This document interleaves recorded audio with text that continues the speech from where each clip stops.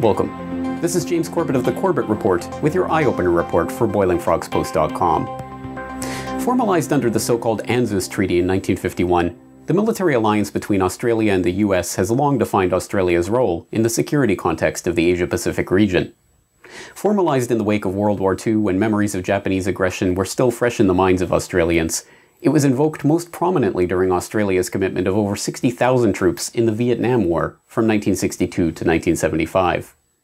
Even given these decades of cooperation, however, it still took many by surprise when it was announced last year at a joint press conference by Obama and Australian Prime Minister Gillard that that alliance was about to be deepened and expanded with the deployment of a permanent US Marine presence in Darwin, Australia. It is a new agreement to expand the existing collaboration between the Australian Defence Force and the US Marine Corps and the US Air Force. What this means in very practical detail is from mid-2012, Australia will welcome deployments of a company-sized rotation of 200 to 250 Marines in the Northern Territory for around 6 months at a time. Over a number of years, we intend to build on this relationship in a staged way to a full force of around 2,500 personnel. That is a full Marine Air Ground Task Force. A second component of these initiatives, which we have agreed, is greater access by US military aircraft to the Royal Australian Air Force facilities in our country's north. This will involve more frequent movements of US military aircraft into and out of Northern Australia. Although surprising to those who keep only a casual eye on the headlines from the region, the announcement came as no surprise to those who have been watching the United States increasingly focusing its attention on the region, and even openly declaring the Asia-Pacific as one of the two main anticipated areas of operation for American armed forces in the coming decades. What will happen in Asia in the years ahead will have an enormous impact on our nation's future. And we cannot afford to sit on the sidelines and leave it to others to determine our future for us. The Asia-Pacific region is vital to U.S. National security interests and will be so in the future. And we are absolutely turning toward the Asia-Pacific as a place where our strategic interests are increasingly of importance. Our partnerships with partners in the region are critical, and we're going to continue to invest in those relationships. In this century, the 21st century, the United States recognizes that our prosperity and our security depends even more on the Asia-Pacific region. Given these trends, President Obama has stated that the United States will play a larger role in this region over the decades to come. This effort will draw on the strengths of the entire United States government. We take on this role not as a distant power, but as part of the Pacific family of nations. Our goal is to work closely with all of the nations in this region to confront common challenges and to promote peace, prosperity, and security for all nations in the Asia-Pacific region. The reason for this sudden shift in attention to America's western flank is obvious. China's precipitous rise in the past 2 decades as both an increasing economic and military power is seen as a direct threat to American interests in the region.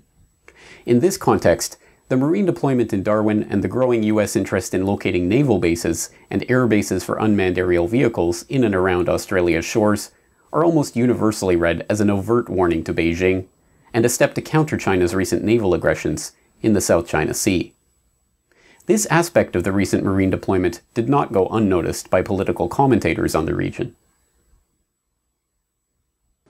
I think the situation now has already caught the attention of the Chinese Communist Party in the past 3 months.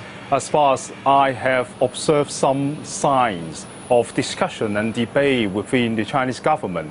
The Chinese government has started to gain some consensus, a perception that the US and China relations is being positioned in a zero-sum game. So look, there's only one thing about this whole thing, which is encircling, if not harassing China, or the other way around, rather harassing. It starts with these 2,500 Marines in Darwin, north of Australia. Australia and the US, they are discussing a closer collaboration in a naval base in Perth, in Western Australia. Then there's the Malacca Strait, through which China imports oil from the Middle East, especially from Iran and Saudi Arabia. There's a plan to closer cooperation with Singapore as well, and stationing of U.S. warships, more stationing of U.S. warships in Singapore. Then there's the Philippines, plans for more rotational troops based in the Philippines. Then there's Guam, east of the Philippines. More American warships and more troops as well. There are around 4,500 at the moment. They want to double it. And then, don't forget, there's Japan, 40,000 U.S. troops. South Korea, 28,500 U.S. troops. Plus, roving U.S. troops in the North China Sea and near the Sea of Japan. 16,500. So this is rather a fantastic welcoming committee to emergence of China as a great superpower. But the Chinese know it. They know this is about American control of the Western Pacific and the South China Sea, and they will have their countermeasures in place, of course. As if to reinforce these points, within months of the first company of U.S. Marines arriving in Darwin, they began participating in joint training with the Malaysian, Thai, and Indonesian militaries. This growing trend toward militarization of the Asia-Pacific has been reflected in a number of stories from the region over the past several months. Earlier this week, Australian Foreign Minister Bob Carr had to issue a formal denial that the US was seeking a permanent military base in Australia in the face of persistent and widespread speculation to the contrary. Also in the past week, the US had to issue its own denial that its recently unveiled plans to expand the missile defense capabilities of its radar facilities in southern Japan were in fact aimed at China. Despite the fact that the upgraded X-band early warning radar is well outside of the range of Pyongyang's military capability, the US State Department issued a formal statement last week that the missile defenses were in fact aimed at North Korea, not Beijing.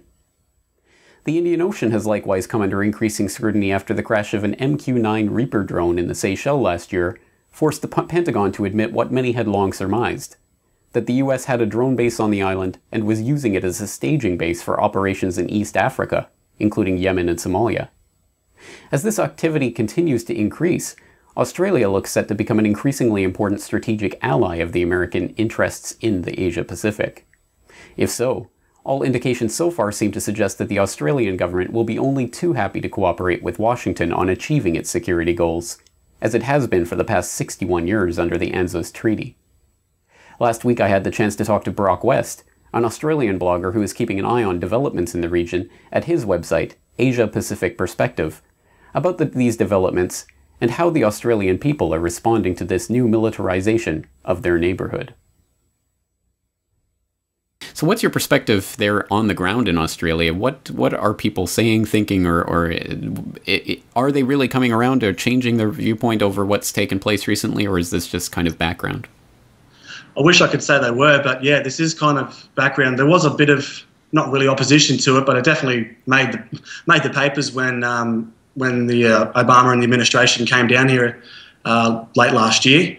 But in the general sense of the Australian public, this isn't really seen as a negative thing at all. You know, it's kind of a symbiotic relationship. It's just kind of the way it is. The way it is. You know, it's the way it always has been since, you know, the world wars, and you know, there's no real push or anything to change that anytime soon. It would seem, which right. I think is the same.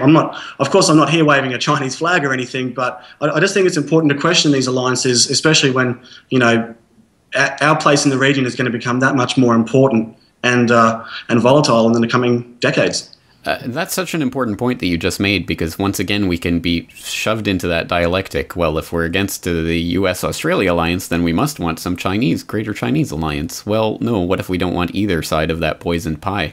And you have a related video posted up here, no need to choose sides between China and US. I haven't had a chance to watch that yet, but I'm assuming that's roughly along the lines of what we're saying here. Yeah, so I mean, surprisingly, this is actually from our new Foreign Minister, Bob Carr, who used to be the New South Wales Premier for quite some time. There has been a small amount of debate about, Australia's relationship with, between the US and China, and if we're just some kind of conduit bridge to, for these two countries to kind of communicate. And we've had Hugh White come out, who was a laureate professor, I believe, and also former Prime Minister Paul Keating come out saying that America needs to accept that China is a rising superpower, and that it needs to kind of stand down its aggressive military stance that it's pretty much been its only trump card for the last couple of decades. So yeah, that video is he's just pretty much saying there is no real need to choose sides because we have this kind of balance at the moment, but I don't know if the Chinese and the Americans see it exactly the same way. It is far too early to say what form the conflicts and battles of the 21st century will take, but that many of them will take place in the Asia-Pacific region seems an increasing likelihood. Although it's still only a blip on the political radar of many Australians, they are likely to find themselves in the coming years in an increasingly precarious position as their political leaders plunge them into an ever-deepening relationship with the Pentagon. Right now, it remains a question if the Australian people will take this responsibility seriously and begin pushing back against the growing militarization of the region, or if Canberra and Washington will be allowed to continue expanding their military cooperation unimpeded and push the world one step closer to outright confrontation with China. This video is brought to you by the subscribers of BoilingFrogsPost.com. For more information on this and other topics, please go to BoilingFrogsPost.com. For more information and commentary from James Corbett, please go to CorbettReport.com.